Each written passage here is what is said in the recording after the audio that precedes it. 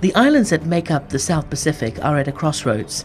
Its high dependency on fossil fuels, coupled with global greenhouse gas emissions, are slowly sinking some of the low-lying atolls, and high cost of these imported petroleum products are burning deep holes in the budgets of these tiny island nations, setting the clock back on much-needed development. There is a need and demand for universal access to energy, but on their current path of dependency on fossil fuel-generated energy, these islands know they are on the path of destruction. Almost all countries in the region depend heavily on imported petroleum fuel. So they're burning fossil fuel, they're emitting greenhouse gases. The climate is changing. No longer can these islands afford to turn a blind eye on greenhouse gas emission. The threat of climate change is at their doorsteps. These severe tropical cyclones resulted in the destruction of local villages and crop plantations, heavily impacting upon agriculture. This had a huge effect on subsistence living, the way of life for thousands of Samoans. What greenhouse gas is already in the atmosphere, the momentum of which will carry on to affect sea level rise.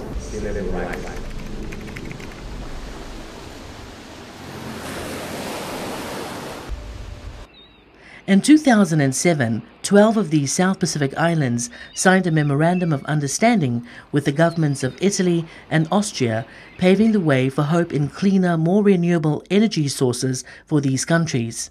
The big issue is how do you get a more efficient energy alternative that has the right portfolio mix of renewables and also efficiency, reducing the diesel that's being brought into countries. The 12 countries began to pioneer programs in the region with the funding from the Italian and Austrian counterparts. These programs have now begun to distinguish themselves for being creative, dynamic, and groundbreaking in providing energy solutions and concepts that are relevant to small island states. The projects are being overseen by the International Union for Conservation of Nature and host governments through their relevant departments. We are lucky here in the region that we have abundant resources, renewable energy resources, like sunshine. We have, some countries have a lot of water which can be developed into small hydro projects. We have wind. These are the renewable energy resources. We have a biomass. We have coconut, which can be turned into biofuel. Some of the countries are actually doing that in the region. The tiny atoll island of Tuvalu has been slowly sinking. It's said to be the first islands that will fall victim to rising sea levels. Here they are shifting their reliance from diesel-generated electricity and have begun trialling solar energy. In 2009, this 46-kilowatt hybrid system was installed to provide electricity at a rural secondary school. 10 months of operation, the project was able to save a significant amount of diesel fuel in the order of 1,440 liters. We like it because it's using what's plentiful in Tuvalu, and that's sunshine. And you don't really have to worry about fuel. And I think this is the answer to our prayers. From the amount of fuel saved, we calculated to approximately 4 tons of CO2 saved.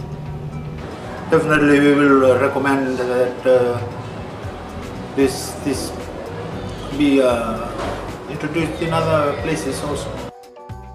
Tuvalu is targeting 100% electricity generation from renewable energy sources by the year 2020, and this project fits in well to this policy target. The savings in fuel cost is allowing school management to shift more of its funds towards the educations of its students. Here the program or the assistance is very much in line with the Pacific Island countries' policies on reducing carbon dioxide emission and greenhouse gases, and also along with their national energy policies and other policies like climate change policies. Solar energy is also being implemented in the Kingdom of Tonga, where a significant percentage of its population live in remote outer islands with no access to utilities. In 2008, the Tongan government, in close collaboration with IUCN and donors Italy and Austria, began its solar electrification program. A total of 58 solar panel systems have been installed in homes, churches, schools and community halls over remote Tongan islands. Some socio-economic impacts of the rehabilitation project have already revealed in communities assisted. An improvement has been noted in the income-generating activities on these islands. More productivity is being reported also in the subsistent and domestic livelihood of the islanders as well. School children are also enjoying longer hours of studies. Kiribati Solar Energy is serving a dual purpose. It's not only providing a means of electrification, but also helping access to piped water supply. The solar system installed at the remote Tanakoroa Vocational School is a lifesaver for the school that provides Kiribati's labour force its vocational training. It's giving the kids access to clean and consistent pumped water supply. The school plays a vital role in education and the economy of this island nation.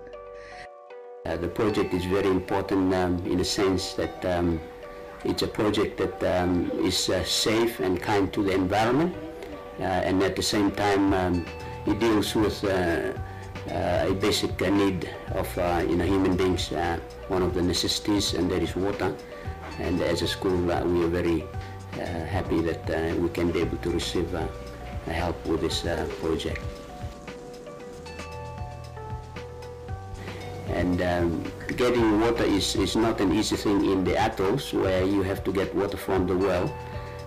But with this project, it has made a big difference, and that is people find it easier to have access to water in their homes. A similar project has been undertaken in the Solomon Islands, where 70% of its boarding schools are based in rural remote locations. These schools previously depended on diesel generators to provide for their lighting and electricity needs. The lack of a reliable and efficient energy source was becoming a hindrance to education, as limited lighting hours were hampering students' preparations for exams and doing everyday homework. With the procurement of solar energy, these schools are now focused on providing quality education. Yes, and they're really making an impact in improving their livelihoods, apart from reducing their dependence on imported fuel. The project or the program is helping with improving the standard of living in the countries. Samoa is banking on its coconut resources to help them reduce their greenhouse gas emissions and provide a clean energy source for vehicles. The main objective of the project is to reduce the Samoa greenhouse gas emissions from the land transport sector. They are actively involved in the development of biofuel from coconut oil. The project is in line with Samoa's national policy on combating climate change, where the reduction of the GHG emissions is the government's first priority under its environmental sustainability goals.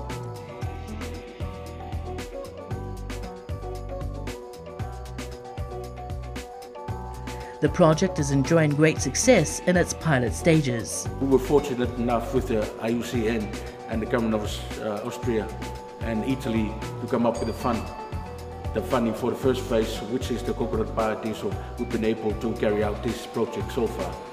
And so far we've been very successful on the pilot scale, where late last year, about November, we launched the launch of our biodiesel plant with a capacity of 200 liters of biodiesel, which can be produced from one batch run.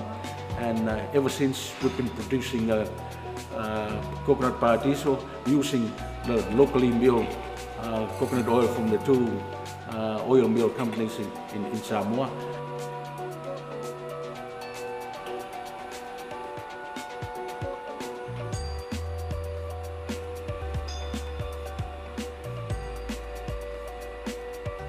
I think this project will benefit the country as a whole, because if we start commercializing it, and then the local companies take over or whatever.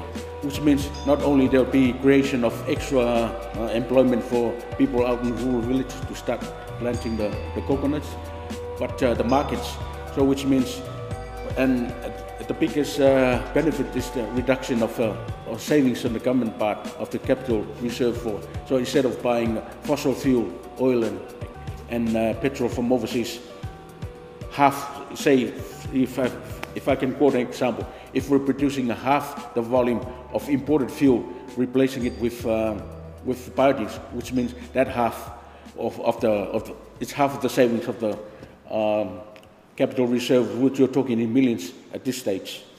In July 2008, the municipality of Milan, Italian and Austrian government gave a grant of $180,000 to the Fiji government through the Department of Energy for energy projects. The Department of Energy then utilized much of this fund for the biogas pilot project in rural areas. With this program, they were able to train 16 biogas builders when engaged in the construction of 7 biogas plants. The biogas project is part of the renewable energy program undertaken by the Department of Energy. It is produced through fermentation of organic matter and comprises of a combination of methane and carbon dioxide, which makes an exceptional good cooking fuel. Biogas programs contribute to energy and food security, waste management, reduction in deforestation, and more importantly, improve the health of women in rural areas. Previously, we used to spend a lot of money in buying our gas. Now here we got this piggery, and the waste from here is tending to we really helpful in doing our cooking at home. Since we know now in Fiji the cost of living is very high, especially those of us here in rural areas. We do not have a lot of money, and we are very thankful to them. And I hope that this will move on to other villages in our rural areas. The Palauans took a different approach with their funding.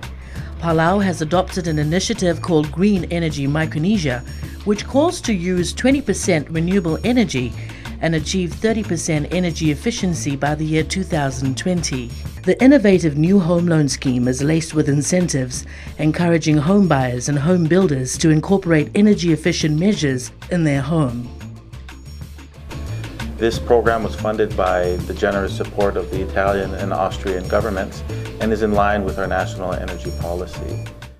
In order to maximize the potential of the energy efficiency program, studies took place to find out where homes were wasting energy and how it could be conserved. Architects were asked to break the mold for standard island home and think green. Houses themselves don't use energy. What uses energy is the equipment inside the house: air conditioners, ranges, water heaters, lights, those kinds of things. A properly designed house will allow the homeowner to minimize the use of those devices so that he will use less energy. Keluar nga suwira kamamel al time lagi average la angara longolela $50-60 sabet buil mal plus savings sa kamamel sel kim saving ya sabedel ku mal arabra salo kata mal mo ara al ulam la relasan mal klo ara la alura akasori. In 2008, the Republic of the Marshall Islands experienced unprecedented increases in the cost of energy, which prompted the national government to officially declare a state of economic emergency. As part of the emergency declaration, a number of executive orders were disseminated. One of them was to improve the overall efficiency of the electricity generation on the two main centres, Majuro and Ebai. One key approach was to retrofit the existing public street lighting systems on the two main islands from MV lamps to efficiency lighting emitting diode lamps. With funding opportunity through the International Union for Conservation of Nature, the RMI purchased LED lamps to retrofit the existing lighting system. In some places where we are implementing this project, we've seen that that people are able to do extra work at night, the women are able to weave, to do handicraft, the men are able to do extra work. Other island nations like Vanuatu have been involved in small hydro dam projects as a source of their clean energy. The Cook Islands are actively involved in lobbying and formulating the national policy on climate change and renewable energy. We must set targets and priorities for this, and those priorities must be based on sound diagnosis, recognizing economic and political constraints and limited institutional capacities. We say to them, give us a sense of hope that we may enjoy life after today. These are a snapshot of the projects being pioneered in some of the 12 countries across the Pacific. The next step is to take the lessons learned from these projects and the success achieved and translate them in countries throughout the region. If the donors agree to continue with the project, we'd like to really see a number of projects or a number of initiatives in each country looking at the different types of renewable energy sources. Because in some countries you have enough wind, enough water, enough sunshine. So there's quite a variety or a range of initiatives that you can develop to assist these countries.